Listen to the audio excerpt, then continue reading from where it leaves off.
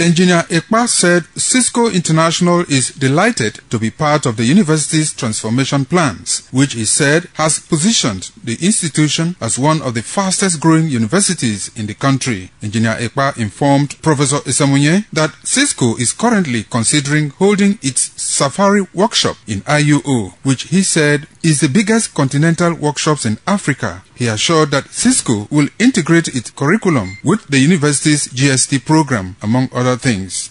Cisco is so happy to have trained about 100 students, 58 instructors cut across the lecturers, some ICT workers, and students precisely.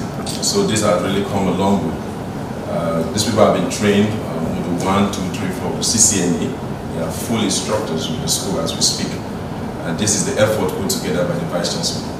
Cisco is so happy about this, and we have come again this time around to let the Vice Chancellor know that the South-South Regional Cisco Workshop has been zoned to Igbinedion University.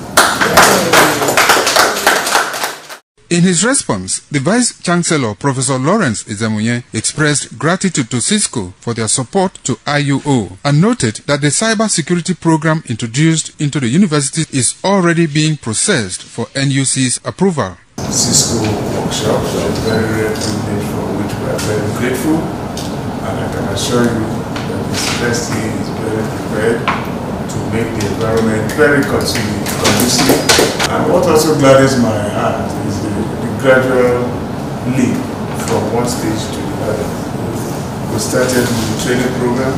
Now we have the opportunity to host the South-South. Also on a courtesy visit to IUO was former Registrar of Joint University Preliminary Education Board, JUPEB, and Professor of Science Education, University of Lagos, Professor Dele Ajayalemi. Professor Ajayalemi described IUO's commitment to establishing Joint University Preliminary Education Board as commendable.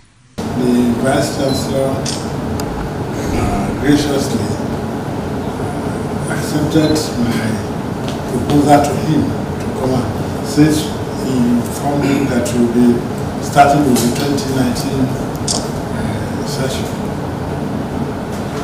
That, we should have some form of orientation because before the program takes off, so that you can. The university authorities noted that the Joint University Preliminary Education Board of the Igbinedion University Okada will provide equal opportunities to the teeming youths in the country seeking university admission. Pius Nsogho reporting.